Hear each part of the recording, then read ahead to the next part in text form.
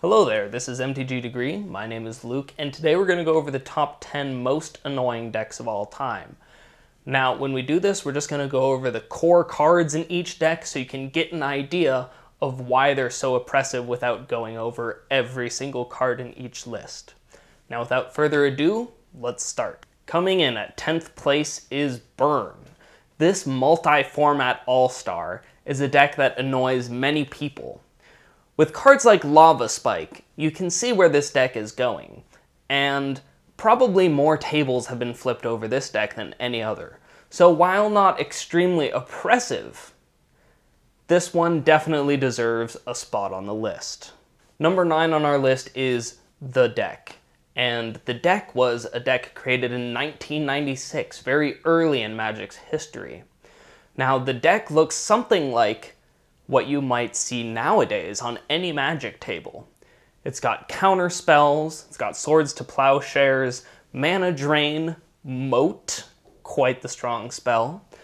Now, The Deck was named as such because people would ask each other, have you played against The Deck before? And this deck is the precursor to all control decks that exist now. So if you hate blue, you have The Deck to thank for it. Coming in at number 8 is Fairies. This deck dominated Lorwyn's standard block in 2009 and is composed of cards such as Bitter Blossom, Mistbind Click, Scion of Una, and Spellstutter Sprite. Now you can see why this deck is so annoying. It plays creatures while at the same time countering your spells, tapping your lands, and it even has Cryptic Command, which many players have said, if you have Cryptic Command in your hand and you can cast it, you cannot lose the game on that turn. So this deck is extremely powerful and known as aggro control, where they're beating you to death while at the same time not allowing you to do anything. A very frustrating deck to play against. Our next deck coming in at number 7 is Lantern Control. A current contender in the modern format, Lantern Control seeks to hide behind Ensnaring Bridge while playing Lantern of Insight, Codex Shredder, and Ghoul-Caller's Bell. This stops your opponent from attacking, while at the same time giving you control over the top of their deck. When properly piloted, this deck does not allow your opponent to draw a single useful card once the combo comes online. Because of the frustration of never getting to draw any of the cards that you see on the top of your deck, Lantern Control easily makes it into this slot on the list. The only reason it's not higher is because it requires several pieces to work properly and can be hated out by a player that truly dislikes the deck.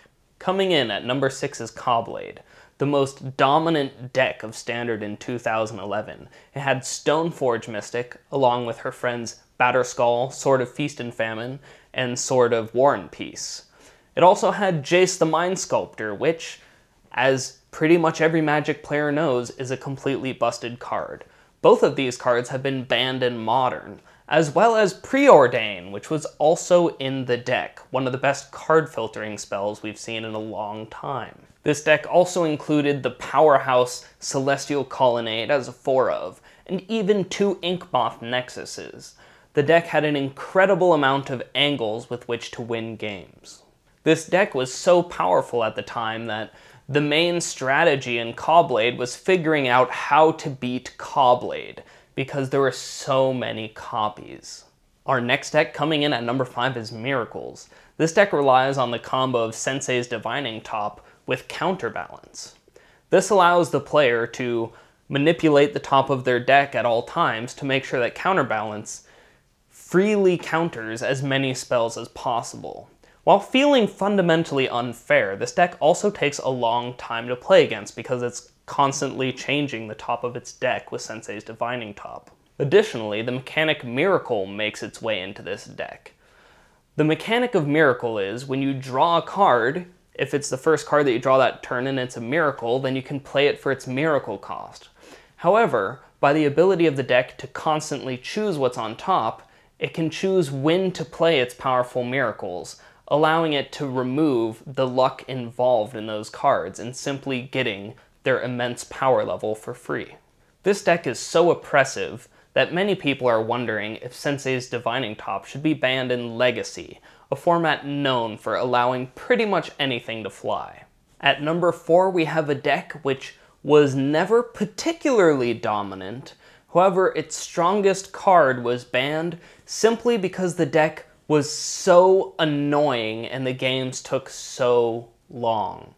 The name of the deck is Eggs. So how does the deck work? When you look at a deck list for Eggs, it's really quite confusing, but the strategy boils down to a simple end, which is that you play small artifacts, which draw you cards, and then you send them to the graveyard.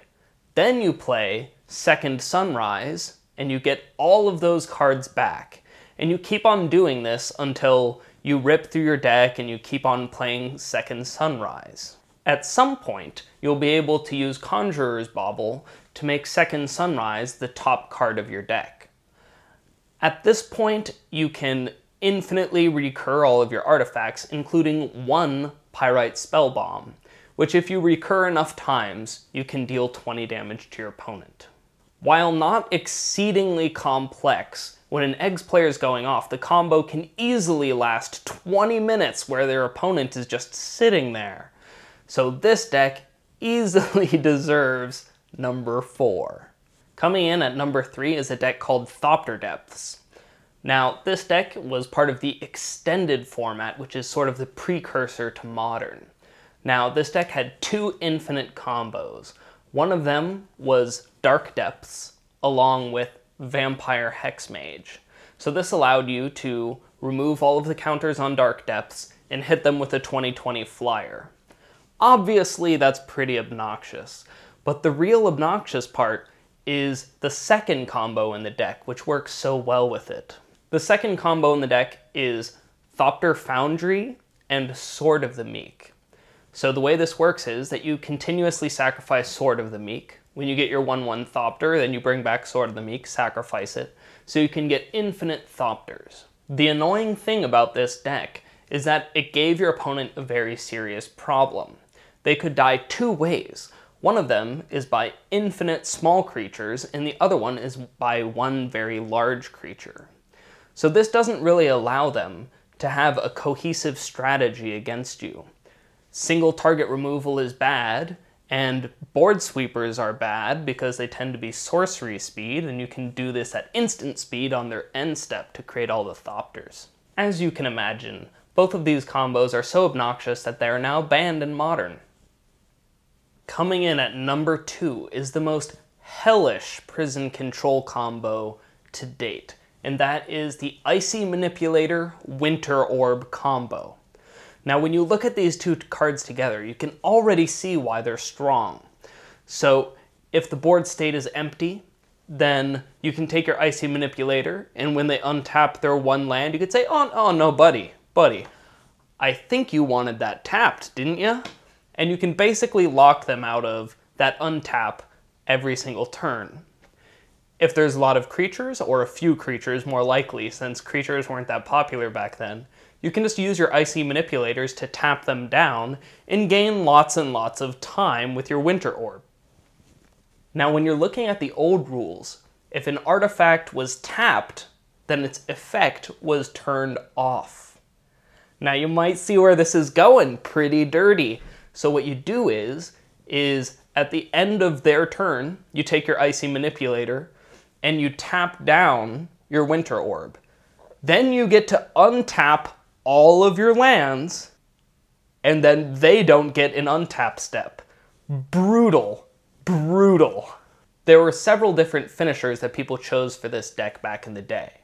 However, it's not really that relevant because the relevant part of this deck is that you got to play all of your stuff and they didn't get to play any of their stuff. Really fair.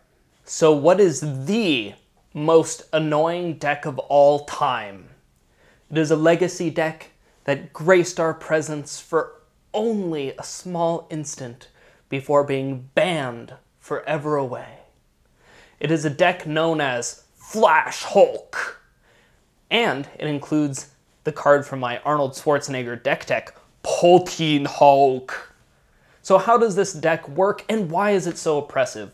Well, the reason why it's so oppressive is because it can kill your opponent before their first main phase ever. So on their upkeep, they've drawn their 7 cards, and then you're like, wait, don't play a land or anything, because I'm going to kill you right now.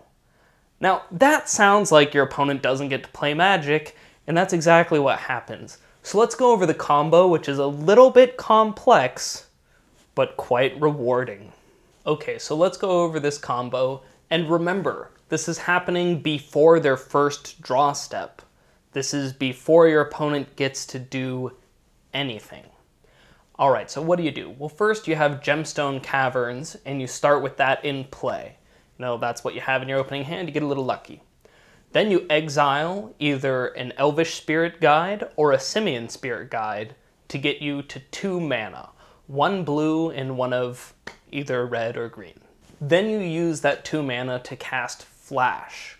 And when you cast Flash, you put Protein Hulk into play. If you don't have Protein Hulk, use Summoner's Pact to go get Protein Hulk.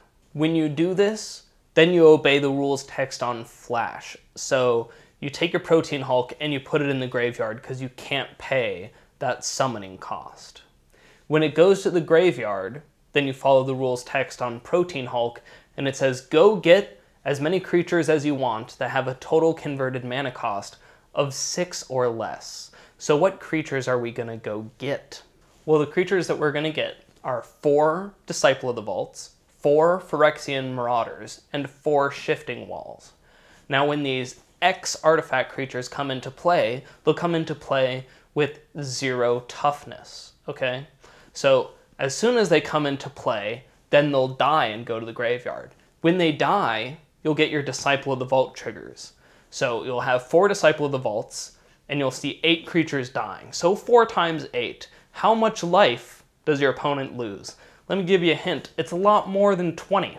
So with this outrageous combo, you can kill your opponent before they literally get to do anything. Extremely obnoxious. Now, because this is in Legacy, we protect the combo with Force of Will and Pact of Negation. Well, that wraps it up for our top 10 most annoying decks. If there are any decks that you think are particularly annoying and should have made the list, let us know in the comments, and I'm sure we're going to have tons of annoying decks down there. Now, if you enjoyed the top 10, feel free to hit those subscribe and like buttons, especially that like button. Let me know if you like these good old top 10s, and I will see you guys next video.